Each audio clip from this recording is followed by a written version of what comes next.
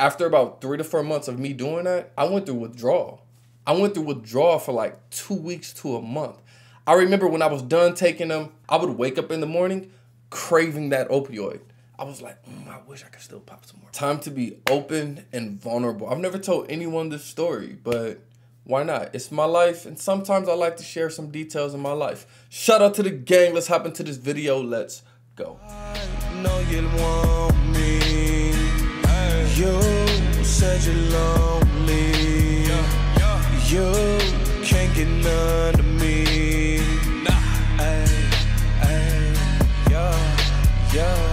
Smoking the gas now. Feel like a star, yeah. She wanna get rich. Proud of Dior, yeah. My heart is so froze now. What's good? Dark Knight gang.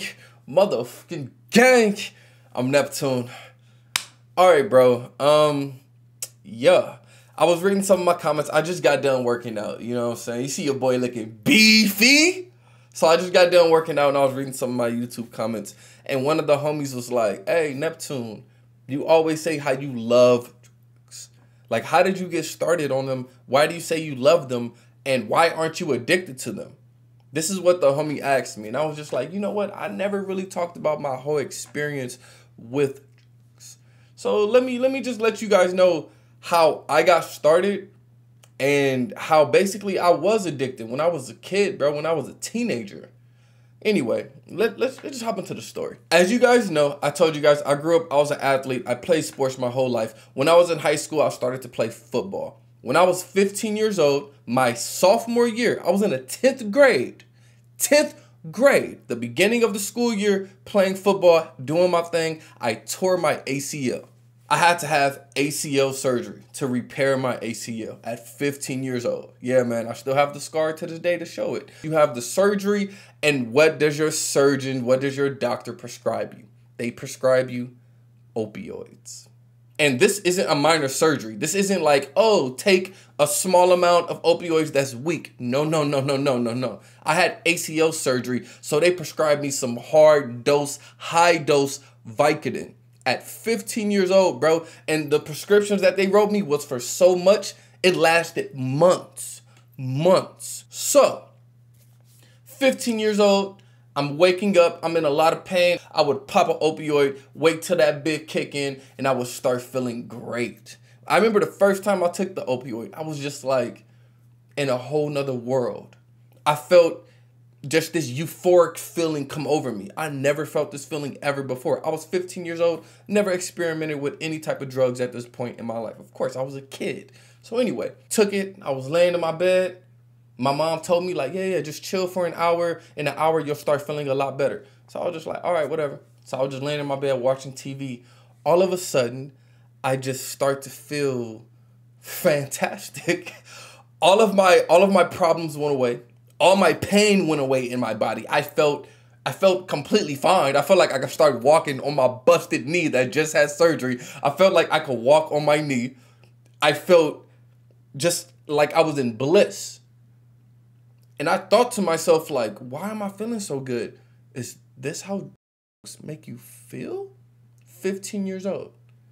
And every 6 hours, every 6 to 8 hours, I was able to pop one of those magic sensu beans like Dragon Ball Z. You know what I'm saying? Like Dragon Ball Z, bro. When they eat a sensu bean and they feel fine. Nigga, that is how the opioids felt to me. Every 6 to 8 hours, boom, I'm popping the opioid. I'm feeling fucking amazing.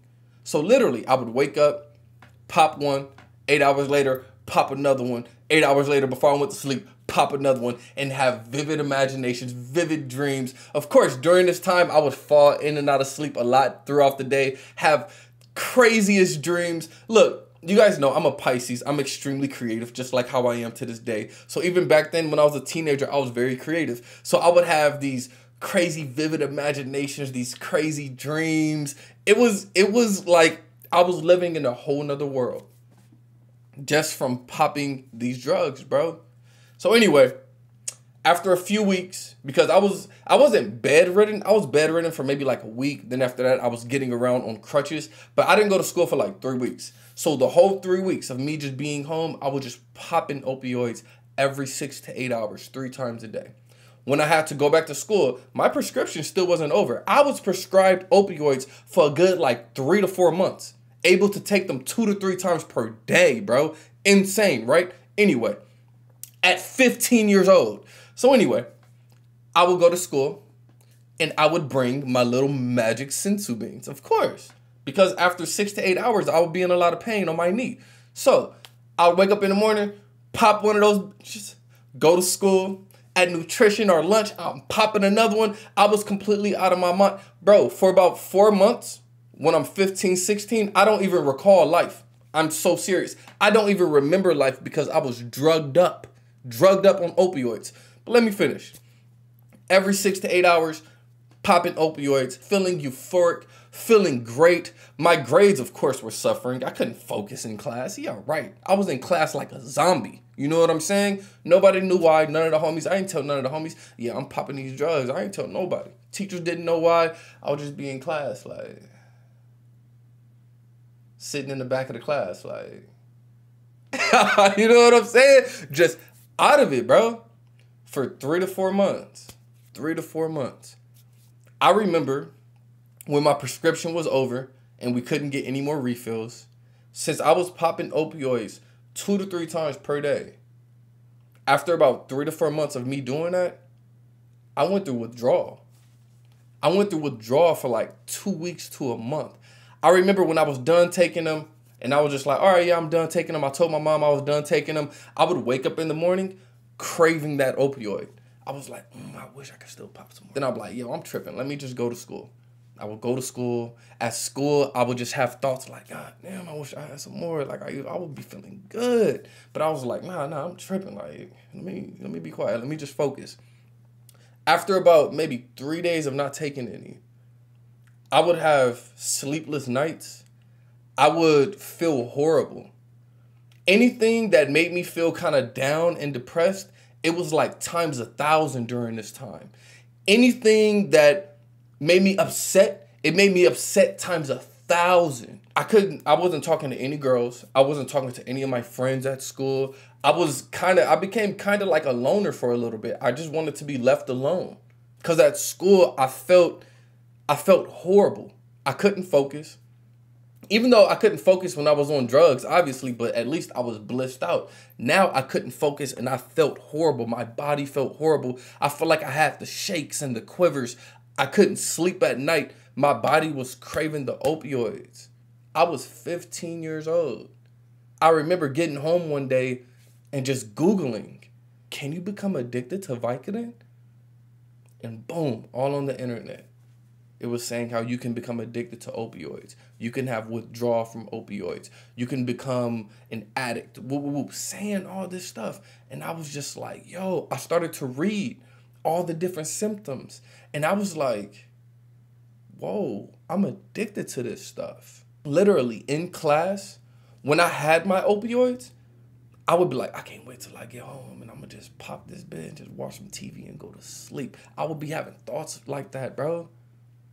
And it's just crazy to me at 15 years old, the pharmaceutical company, I mean, of course, they trying to not make me feel in pain all day, and I appreciate that. But literally, I was addicted to drugs at 15 years old. And of course, I didn't tell my brothers, I didn't tell my sisters, I didn't tell my mom or my dad that I was addicted to opioids. Why would I? Hey, guess what? Since having surgery, I became addicted to drugs. I didn't tell them that. I just would be craving the drugs. I was craving them. And I remember after I stopped taking them, I told myself, I'm always going to do this for the rest of my life. I remember telling myself, nothing feels this good. I will always do this for the rest of my life. I don't want to become addicted like how I was when I was taking them 3 times per day for 3 to 4 months straight.